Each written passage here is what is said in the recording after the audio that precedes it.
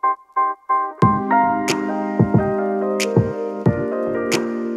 everybody, welcome back for another video. We're going to talk about where the club face should be in the takeaway and the top of the backswing to give yourselves the best chance at success in making a good downswing, okay? So in a lot of cases, in the big picture, we want the downswing to be an athletic reaction to the backswing, okay? How we eventually do that, you may have to be very robotic, you may have to manufacture a lot of movements in the learning process, but in the big picture, we want the downswing to be a reaction to the backswing. So for a lot of amateur golfers who struggle with being steep, who struggle with being outside in, who struggle with slices, they tend to have the club face too open in the backswing, okay? So a lot of people, I've seen a lot of first-time clients, they show up, they think that at shaft parallel, the toe of the club should be at 12 o'clock, regardless for a righty or lefty, okay? They want the toe of the club to be at 12 o'clock, kind of like this. And you can see to get there, you have to, for most cases, roll your forearms to get that club head going 12 o'clock. And as they continue doing that, it keeps going. And at the top of the backswing, the club face is pointing in front of me, okay? That's very open. We don't want to be open because the more open I am, the more outside in I'm gonna have to probably be to square the club face up unless I do something with my hands to turn it over. But that's not a very predictable manner in how we deliver the club into the ball, okay? So we don't want that. On the opposite end, if I make the club face close, let's just say toe of the club at 9 o'clock for a righty, 3 o'clock for a lefty.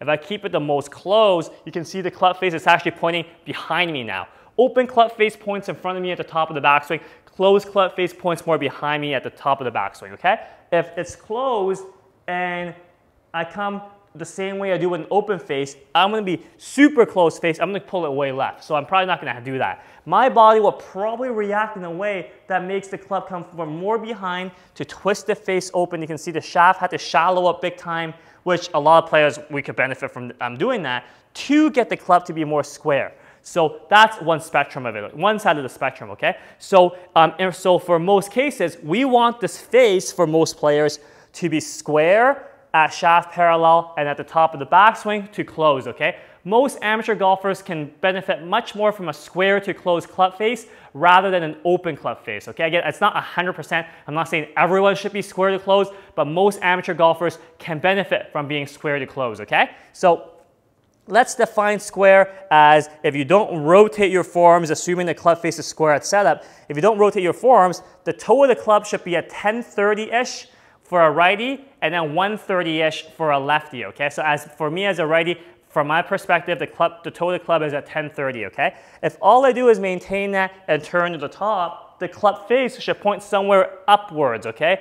Upwards because closed is behind me, open is in front of me. Somewhere upwards would be pretty square, okay? So if I can do a square club face on my backswing, square club face at the top, which usually means your wrist structure is in a pretty good spot, lead wrist flat, trail wrist bent, if all I do is do that, then I'm in a great spot to just react and turn in the downswing, and the face will probably be pretty square because I won't have to try to shallow the club or come excessively from the inside to open the face back up to square. Or on the flip side, I don't have to rotate a ton to get the club face back to square, okay? It's a very neutral spot where we don't have to be too exaggerated on both sides of the spectrum. So again, as a general guideline to live on square to close, we want to be roughly 1030 at shaft parallel with the toe for a righty or 130 for a lefty. And then at the top of the backswing, the face is roughly pointing at the top-ish,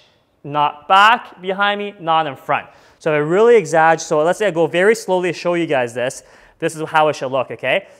Keep the club face square, 1030 to the ceiling, and then I make my swing. And you can see I hit a little right to left shot because I know I'm slightly inside out. If the face is pretty much square, I'm going to hit the ball slightly right before it draws back. All good to me, okay? And usually for people who slice the ball, for most amateur golfers who struggle with slicing and being over the top, that's a great ball flight to see and work towards, okay? So again, square club face is a great place to be. 1030 or 130, depending on whether you're righty or lefty, a shaft parallel.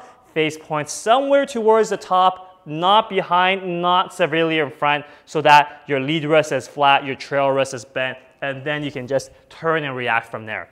that's what we want to try to do, guys. So hope that makes sense. Any questions, leave in the comments below, and we'll catch you guys next time. Thanks for watching, everybody.